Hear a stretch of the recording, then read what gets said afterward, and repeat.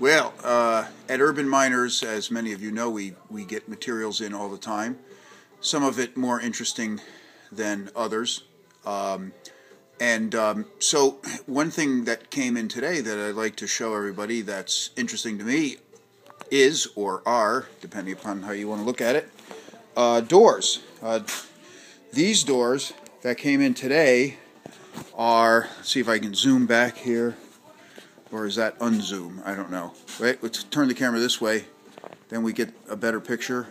Or am I going it the wrong way? There's no reference point here. Let's go back even farther so we can get a whole picture there. That is an 82-inch tall door, and this particular one's 32 inches wide. 1920s oak, single panel, and you can see the condition. It's very nicely stained, and these are all original from the 20s, as I said. And we got, hold on, we're moving around here. Whoa, hey, ho, hey, there we go. So here's the hardware. Has the original key. These are mortise lock sets, of course. Can't see that very well, but it's a nice mortise lock set. I didn't check the brand yet or anything. And these are in pretty good condition. You know, there's only going to be a ding or two around because they have been around since 1925 and they just got moved.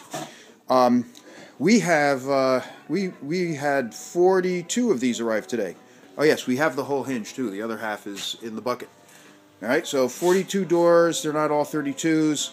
I haven't even measured them yet. Incredible oak doors. I doubt you'll find them anywhere for $120 with a key and all the hardware. So that's it. Bye.